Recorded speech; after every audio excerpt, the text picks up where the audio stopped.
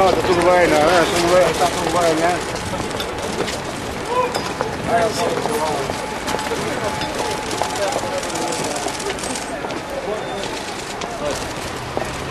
Vai contar a verdade ou vai medo?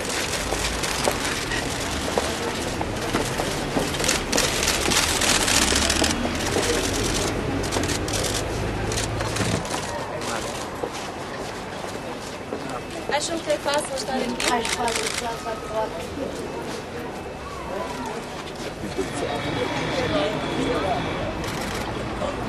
Olha essa porcaria aí. Vai embora!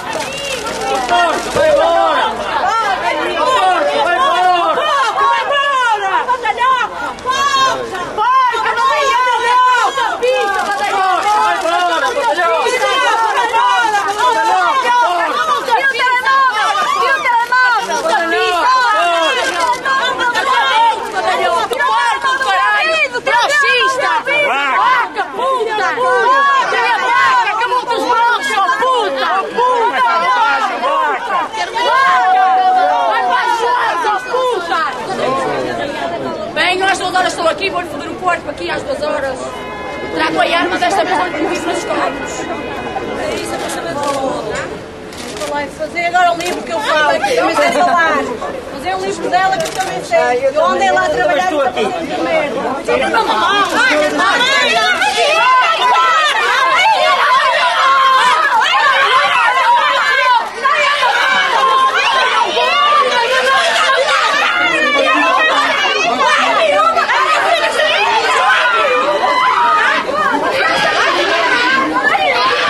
Aquela reação com Carolina Salgado?